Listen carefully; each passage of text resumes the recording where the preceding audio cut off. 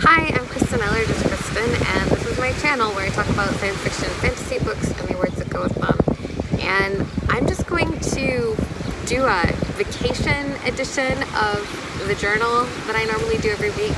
I am really off schedule, but we've been in Brazil for going on 2 weeks now, so that's just kind of life right now.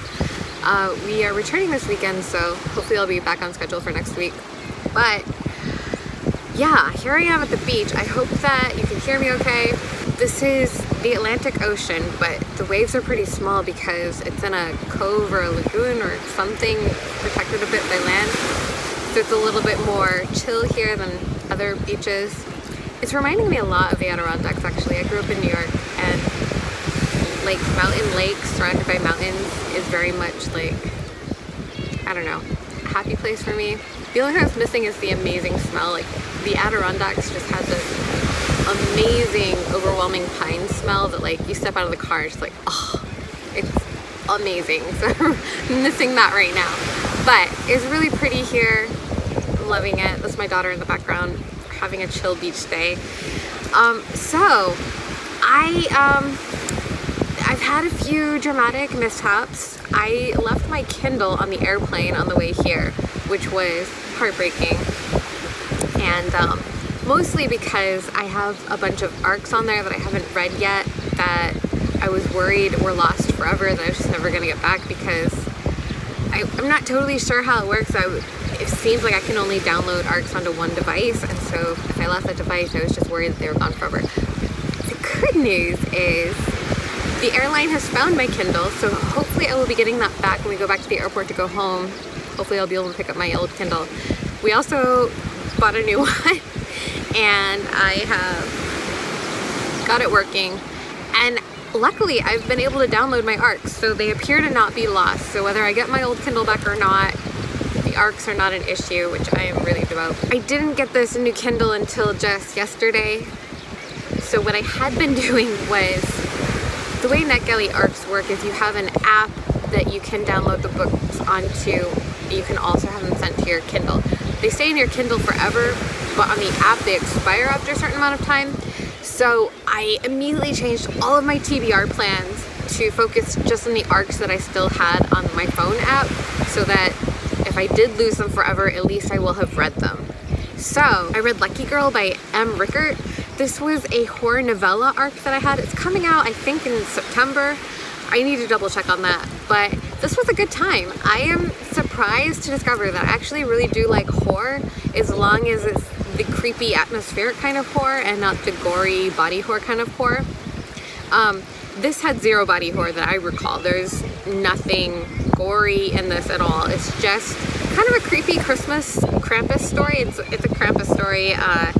It's just kind of a mystery, and then there's kind of some real world implications, and you know, I thought it was a good time. It was a quick read. I wouldn't have minded more. I think this would have made a really fun novel. I would have loved to explore some of the characters more and kind of some of the outcomes a little more. But as it was really fun, and I would highly recommend picking this up in the fall and or Christmas time. It's going to be a great holiday read. So then I started working on Bindlepunk Bruja by Desideria Mesa. I'm not sure I'm putting the accent in the right spot. I'm a student of Spanish, but Desideria? I don't know. Someone correct me if you know. But this is a historical fantasy set in the US in the 1920s. And the protagonist is a woman who, her mother is Mexican immigrant and her father is white. And because of that, she is white passing. She has white features. And so she's kind of been raised to kind of capitalize on the fact that she can pass as white. So this is really, I'm enjoying this story a lot. I'm about halfway through it.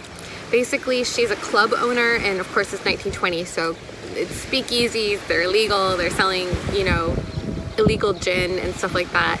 And so watching her story as she wants to become more independent and have her own club and all that stuff, and how she kind of has to navigate living between two worlds, both as a Mexican immigrant and as a woman who is passing as white and living a very white life. I think it's great. I am looking forward to finishing that, but I did decide to just kind of put that on pause because it's not coming out until I believe September. And now that I have it on my Kindle, and I'm not worried about losing it forever to, you know, the ARC cemetery, I'm gonna go back to what my original TBR was for June, which is a lot of things that have been nominated for the Hugos and also Nebula Awards. So I am going to be starting Plague Birds by Jason Sanford. This was nominated for the Nebula. I believe this was the only Nebula novel nomination that I didn't read. So I'm gonna be starting on that. I just got it from the library. And then I'm also hoping to get to Like the Lightning by Ada Palmer and Light from Uncommon Stars by Reika Aoki, which these have gotten Hugo nominations. I have started both. I had originally started Light from Uncommon Stars a few months ago and kind of DNF'd it because it wasn't immediately clicking with me.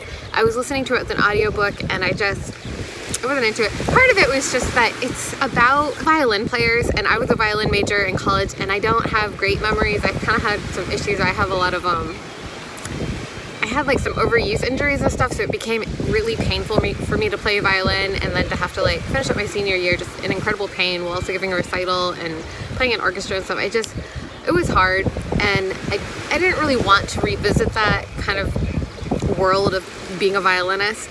So I kind of put it down for that because it was kind of triggering just a little bit. But because it has been nominated for the Hugo Awards, I'm going to give it another chance. I'm picking it back up. I am getting through it.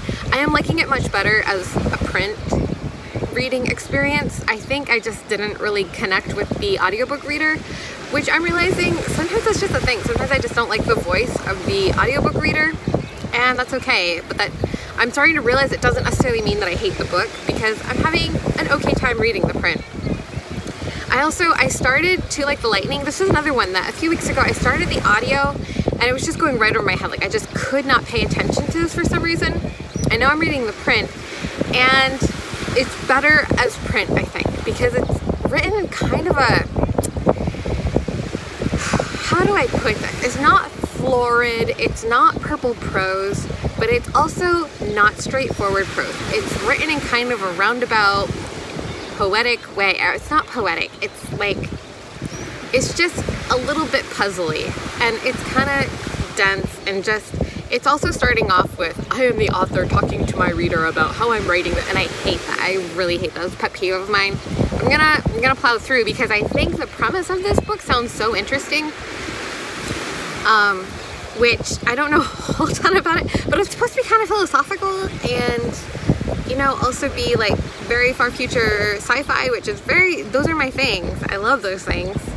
There's also supposed to be a child with interesting powers, which it's intriguing.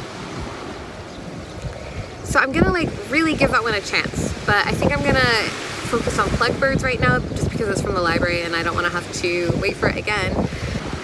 I also on audio have been listening to Ordinary Monsters by Jay Miro, and I'm halfway through that and I am feeling very lukewarm about it. It promises to be this dark academia, magical children, historical fantasy set in the Victorian era. It just looks really dark and creepy and fun and like intriguing, like a good mystery. And I'm just finding it to drag. It's super long and I think it's too long. It doesn't need to be that long. I am finding the characters kind of hard to relate to. Like I'm not really rooting for anyone in particular except for the kids, and it's like, but I don't know what to root for them for. Like, it's unclear if we can trust any of the factions, and you know, that can be okay, but just in this particular instance, it's kind of just making me feel untethered from the story. Like I don't know what I should be hoping for. So that's it. That's everything that I've been reading and thinking about. I'm looking forward to being home and being back on my normal schedule of 2 to 3 videos a week. But yeah, also as a teaser, I do have a readathon coming up for the month of August. I'm going to be putting out an announcement video in the next couple of weeks, so be watching for that. Thanks so much for watching. I hope to see you next time. Bye.